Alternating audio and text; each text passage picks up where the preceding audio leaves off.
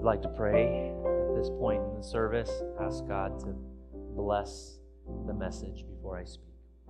Heavenly Father, Lord, we just continue in this spirit of worship, in this spirit of openness to your Spirit. So, Lord, come and speak to us. Continue to show us your greatness, your beauty, and your love. Transform us into your likeness, Father. We pray in Jesus' name. Amen. This has been a beautiful, wonderful experience so far. Does anyone have the advancer? Perfect, thank you. A lot of speakers struggle to know what to do with their hands, and this is something I can hold on to keep myself from being too gestury with my hands.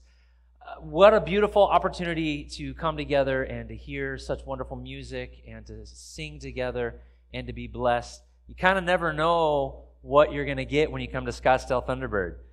Sometimes we have storm ministries here or children's church or other things, and we have variety. That's what we do here. We have variety. And I bet you weren't expecting when you came here that you were going to learn the goal of life. Oh, yes. Yes, you are going to learn the goal of life today. Well, we're gonna talk about that at least a little bit. I'm glad our young people are with us. Last week we have children's church, and the kids have a wonderful program over in our fellowship hall. There were 75 of them, kids and staff and helpers, last week in children's church, so that was tremendous. But I'm glad to have the young people here in our service today. And you're going to have to reset this or do something because it's not working for me. Thank you, Nassim. But we are going to begin with a kids quiz. As is my tradition, I like to interact with the young people. And I see a couple of mostly reliable young men here now. I just have kind of an open question for the kids. And if you've never done this before, if you're new here, this is just something I like to do to begin the service, at least begin my speaking portion of the service, just asking some very simple questions, trying to get some of our young people involved. Harper, I see you back there. I know you want to come out here because you always have something to say. The question is just very simple. What does the Bible say about how we can be happy? What are some of the things you can think of that God wants to give us to make us happy? Okay, Isaiah, I knew I could depend on you. Right over here, Isaiah. Come on, tell it to us. Playing with your best friend. Playing with your best friend. Is that me? Oh, everybody. Oh, that's... So friends. Yeah, friends are part of what gives us joy and happiness. Sure. What else? Come on, young people, you can think. I would love to have some of your... This isn't meant to be a trick question. What are some of the things that make you happy? Or what are some of the things that you think God has done? I see Ezra's hand over here too. So we'll go to Adon and then Sean. Yeah, if you can... Adon? Helping. Huh? Helping. Helping. Helping makes us happy. I love it. Wonderful. All right, do I have that right? Is that Ezra over here? Okay, Ezra, Sean is going to put a mic and you're going to tell us what the answer is. I was going to say candy. Candy? Oh my, oh my. Is there a dentist in the house? I'm not sure. But candy, sure. Food, can we say just food? Most of us enjoy food. Food's meant to be a blessing. Verse, yes. I'm so glad you're here. I missed it. Could you say it again? Vegetables? Who is this child? Vegetables make you happy? We've gone from candy to vegetables. We've lost it here. Okay, a couple more. I see Abel here. Okay, go ahead, Abel. Broccoli. Okay, now you're just picking on me. Now you're just being silly. Can we get back on topic here? All right, Eric or Sebastian, is one of you going to... Seriously, guys, is there an answer you have? Playing soccer. Playing games, playing soccer, sports, being outdoors. All right, Lissel is going to bring it home now. Lissel is going to tell us the deep theological, spiritual answer we've all been looking for. Sleeping. Oh my, oh my. We're going to go ahead and close this chapter of our opening here. But some great answers, young people. Thank you so much for sharing some of your ideas and your energy. You can give the remotes over there to Dennis. So yeah, God has given us so many things that He wants for our enjoyment and our happiness. I'm just going to tick off a few. I noticed none of you said families, kids, or anything like that. That's all right, you know. But obviously our children and our families are meant to bring us happiness. This is Leah in the Old Testament. Happy am I. Women will call me happy. So she named her son Asher, which means joy or happiness. So parents, children bring us happiness, don't they? All the time, every day, every moment, they bring us nothing but... No, yeah, we even in those harder moments, you know, children, they may drive us crazy, but we love them, and we know they bring us joy. When you eat of the fruit of your hands, you will be happy, and it'll be well with you. So when we eat, when we have the reward of hard work, we might even say success. That's meant to be good. When you get a good grade on a test, you worked hard on it, or a project, or a quiz, you should feel good about that. That's a reward for your hard work. When you build something and you see its result. He who despises his neighbor sins, but happy is he who's gracious to the poor. I like hearing some of them say helping others. I think maybe that was a Don that said helping others. It should be a source of great joy when you bless and help others. How lovely on the mountains are the feet of him who brings good news, who announces peace, brings good news of happiness. How many of you grew up singing this song? Any of you know this song? Oh boy, we got more to learn, don't we? Who announces salvation and says to Zion, your God reigns. So obviously from a spiritual, biblical, kind of churchy standpoint, knowing that we're saved in Jesus Christ should make us happy. You ever wonder why so many Christians look like they've been baptized in pickle juice? Why don't we smile more? Why are we so afraid? You know, there was a time not too long ago where there was this general thought that if you enjoyed something, if you were happy, if you smiled, then it was probably wrong. It was probably an indulgence of some kind. So there was kind of this aura, especially if you come from certain backgrounds and ethnicities. I'm largely German and Norwegian is kind of my background. And in my grandma's house, which I love grandma, but you realize that you had to have restraint. You never went too far with showing emotions and things like that, because that was getting too overly indulgent. But we should be joyful. We should understand that God has saved us. The New Testament uses the word blessing more than happiness, but it comes from the same word. In Mrs. Campos' class, 3rd and 4th grade, these last 2 weeks, we went through the Beatitudes. Those are all about things that are supposed to make us happy. John tells us obedience to God is a source of great happiness. Our faith, understanding who Jesus Christ is. The second coming is called the blessed hope in Titus. It is a source of happiness, knowing that this world isn't our home and all the challenges that we face, while we need to navigate that and find our place and be involved, ultimately there's a better place that God is preparing for us. And that should be a source of great contentment and happiness. Amen? The Bible says just reading the book of Revelation is meant to be a blessing to us, but I think we can expand that to just studying our Bibles. We should feel happy when we read the stories of Jesus, when we read the articles of faith, when we see how God has led among the prophets and in the past. We should gain joy and happiness from it. And of course, we could spend a lot more time on this. This is just a little bit.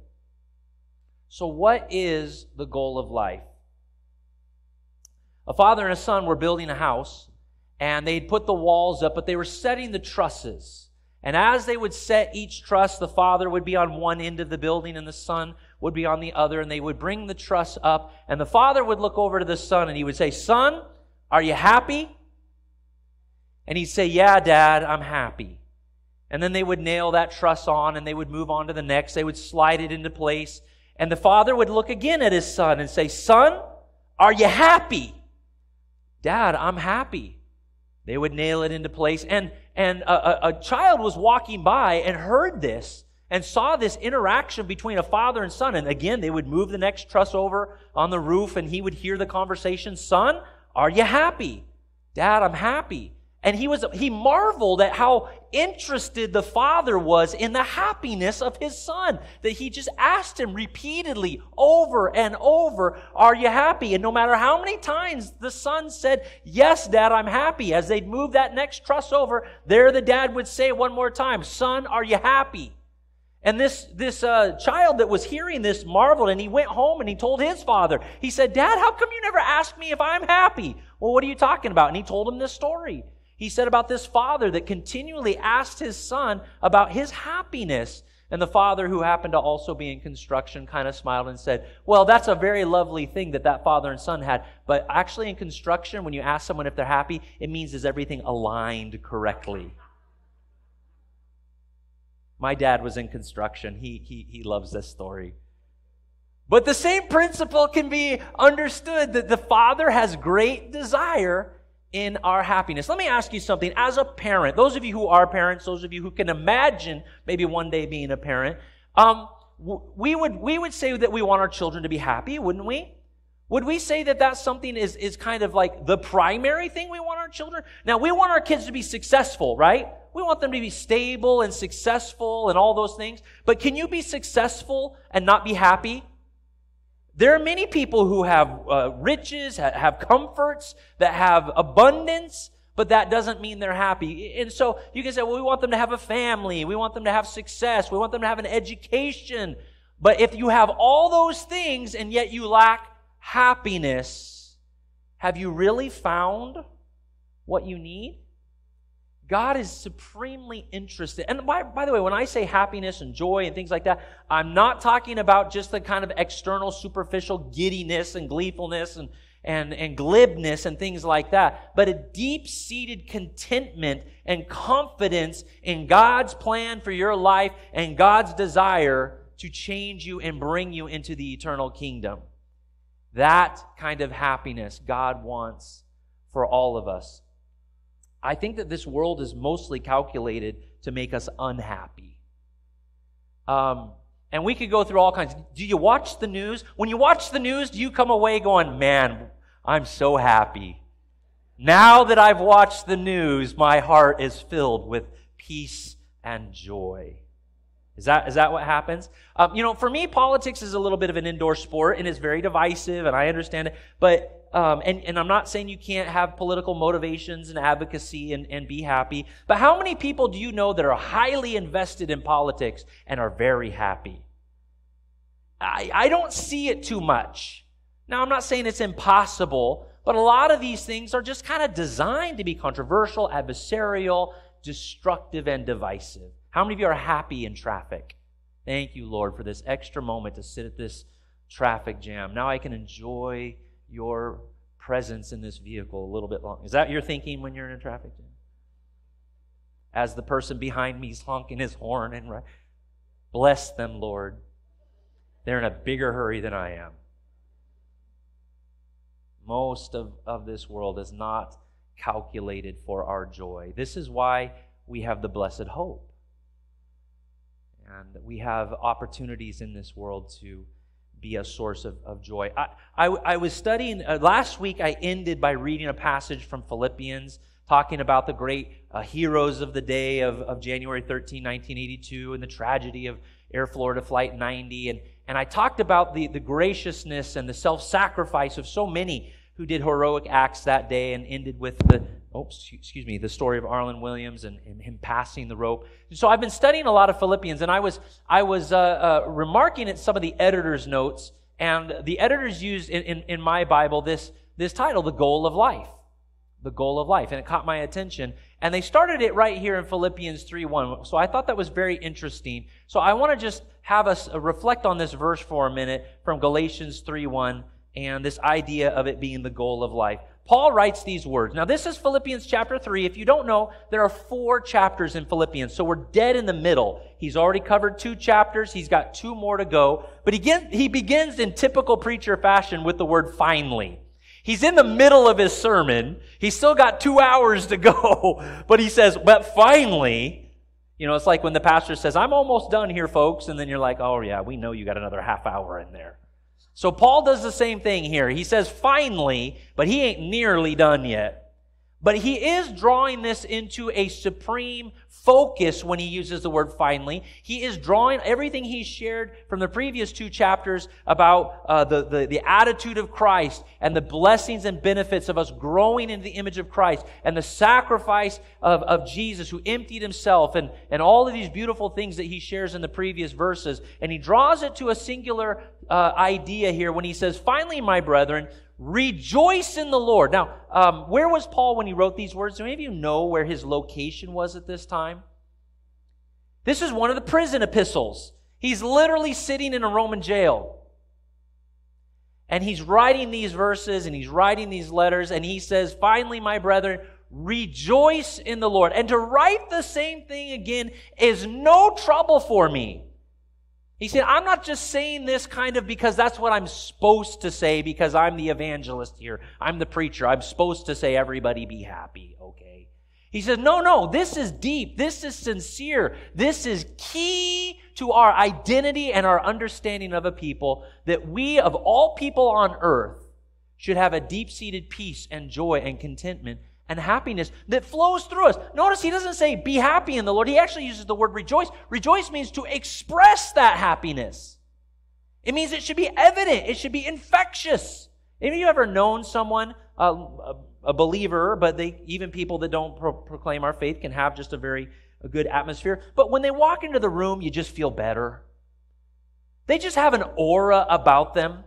You know, they just have a peace and a contentment. Without speaking a word, they just have a selflessness and a service attitude that you just feel better. If you don't have a friend like that, they're powerful. And I'm not saying everyone can be that or have that, but in a way, we are all called to be ambassadors of the peace and joy of God in every circumstance that we are. Yes, even in traffic. Even in traffic. I had a youth pastor. I come from the bumper sticker generation. It used to be a much bigger thing to have bumper stickers. You don't see it as much anymore, but in my context, everybody had bumper stickers. And he would say, I refuse to put a Christian bumper sticker on my car. His name was Steve. I say, Steve, why not? I was just learning to drive. I'm a mid-teenager, 15, 16 years old, and I'm all into figuring out what kind of car. And I was thinking about all the bumper stickers, the fish going the right way, and Christians are not perfect, but they're forgiven. All these little pithy sayings and stuff. And he said, don't do it, Dave. Don't put a bumper sticker. I said, I don't get it. Why? He said, because you will drive bad at times. You will cut people off. You will lose your temper. And I don't want them seeing that you're a Christian. And I don't want them seeing me. And I was like, So you notice I don't have bumper stickers for being a Christian on my car, but I do have Seattle Seahawk bumper stickers. I guess that's okay. But our relationship with Christ and the joy that he gives us. Paul says this, and he goes on to say, he goes through the end of the book, and again, we know that we sing these songs as children, rejoice in the Lord always, and again I will say rejoice. Paul, in this very limited circumstance, says, look, and he earlier says, I have found the secret to contentment. I can do all things through Christ who strengthens me. And so he's talking to the Philippian church, he's talking to us today, and he's saying, look, what good is your faith? What good is the power of God in your life? What good is the transformational reality of Jesus Christ if it has produced no joy in your life? Are you missing something? Are we missing something? It should get into our experience. So I want to share with you a way of just summing this up, and I'm going to just summarize a few things. Now, if you've been in church for any length of time or read books, you've heard lots of devotionals and sermons and stories and books about, what the purpose of life is and how we as Christians should behave. And I'm just going to go through these quick. The theologians love to hone in on just knowing the Lord, which, by the way, is fine.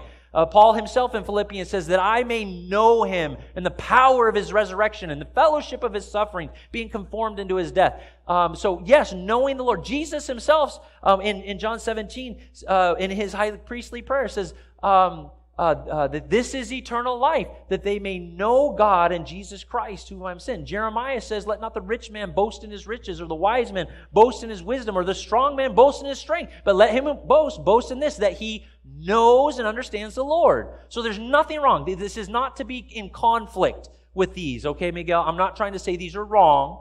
I'm just touching that these are ways in which people and Christians have sometimes identified what the purpose of life is and the goal of life and how we're going to rejoice in the Lord. So knowing God in an intimate way, knowing God in a personal way, applying the principles and character of God to our lives. Pastors and preachers, they love to go through we got to know our past, we got to know our present, we got to know our future, that we were sinners in the past, we were lost without grace. Then Jesus came into our lives, and knowing that He's our Savior and knowing that He's preparing for us a home, these are all beautiful things. The spiritual disciplines, okay, we need to have an active exercise of prayer life and fasting and studying our Bibles, meditating on the good things of God, worshiping and fellowshipping together, etc., etc. These are fine things, and I agree with them. We need them. For the apologists, like Ravi Zacharias and Alvin Plantinga, they boil it down to one word: worship. The goal of life is to worship. We even sing songs like that. When I look into your holiness, another one. I don't know how many of us know when I look into your holiness. The reason I live, the song says, is to worship you. The reason I live. And there's a lot of beauty and truth in that too, that our purpose is to come into a place where we understand who God is, and we bow our hearts and we lift up our souls to God. But I'm going to share with you just one additional thing, or another way that I think Paul would agree with, and I think is vital for our lives today. If we really want to have the ability to rejoice in the Lord and understand happiness and understand the power of God in our lives, it comes through the action of serving others in Christ. Serving others. And when you think about that, all the previous ones are in harmony with that. Because if you know the Lord, the Bible says that God is love. Well, what is love? Is love just a cushy feeling of warmth in your heart that you just love? Or is love the giving of yourself, the sacrificial placing of others ahead of yourself? The Bible says, for God so loved the world that He gave us Jesus Christ. He put us as the priority. He said, I am here to serve and send my Son to be a ransom for many. What is our past? Our past is when we were sinners, when we were selfish. What is salvation? The breaking of selfishness in our lives and the reorienting of our hearts to see others as more important than ourselves. And how many of you are looking forward to a heaven where there's no selfishness, where service and placing others ahead of yourself is the natural for everyone? The spiritual disciplines are there to help us understand how we serve others. Worship is the placing of God first in our lives, of course. God comes first, but then our neighbor. And by the way, this is the act of service, not just the mentality. Some people say, well, I pay my taxes. I pay my taxes. I haven't yet, by the way. I have a few more days.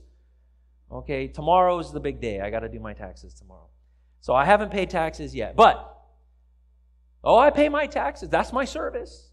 The schools get that money. The roads and the first responders and all the subsidies, that's how I serve. I pay my taxes. Hallelujah. Beautiful. But I think it means much more than just these kind of natural inclinations and the things that we do, but an active mentality of serving others. Serving others was what Jesus Christ did the best. And it was in that Jesus had contentment and focus and confidence and joy. Joy. So let's just reflect on that for a minute. All these, and I know you're familiar with these verses. I have come down from heaven not to do my own will. It's not about me. I'm here to serve the Father, to do the will of Him who sent me. Jesus said the Son of Man did not come to be served, but to serve, and to give His life as a ransom for many. That if we want to be like God, if we're to be like Christ, isn't this what we're to exemplify in our own lives as well? To serve. I came that they may have life and have it abundantly. I'm here for them. I'm not here for myself. Sometimes when we look at Jesus Christ and we study and we think about the example of Christ, we tend to look at it kind of only in his own personal life. We say, he was such a wonderful guy. He never sinned. He never swore. He never lied. He never broke the Sabbath. He didn't do all these. And that is the high calling of the Christian. The high calling of the Christian is to keep your life pure, to keep your plate clean, and to keep your house in order, and to keep your life in alignment with his character. And we tend to think of it in this isolated kind of singular way, and I think that is a terrible, tragic mistake that unfortunately the church has got itself wrapped into, that is the measurement of our faith, by simply not doing the sins that are common to us, and by having just simply a kind of a feeling of confidence. But I think if we stop there, and by the way, there's nothing wrong with wanting to live holy and have the Spirit of God giving us peace in our hearts about how we orient our lives. But if it stops there, is that what Jesus came to do, just to be a holy individual? He came to bless people. He came to serve people. He came to raise up a generation of people. He died in the service of bringing us salvation. So in our lives, if we have not found a way to serve our community, serve our church, serve our neighbors, serve our family, if we're not finding ways through the Holy Spirit, through our prayer life and our meditation, where we say, God, I'm in your hands. I'm your ambassador. What do you want me to do? We all know what God wants us to be. But what does God want us to do? I have come that they may have life. The Son of Man has come to seek and to save that which was lost. By the way, his mission is our mission. Someone sought and saved me. Someone prayed for me. Someone brought me to church. Someone invested in my life. And we all have opportunity and a calling to seek and to save and to be active in the service of God. These things I've spoken to you, that my joy may be in you and that your joy may be made full. God wants us to have full joy. And we cannot have full joy unless we are experiencing the blessings, in a variety of ways too, but experience the blessings of also participating in the service of serving others through the ministry of the Holy Spirit from God. Fixing eyes. Oh, I love how Hebrews says, talking about the great sacrifice of Christ. He says we should fix our eyes on Jesus. He's the author and the perfecter or finisher, some of your Bibles say, of our faith, who for the joy set before him. He says, I'm willing to go to the cross. I'm willing to die. I'm willing to give all. I'm willing to serve because I see at the end of this road the opportunity for those to be redeemed. And they're my children and I love them. I'm happy to do it because salvation and eternal life is at stake. The goal of life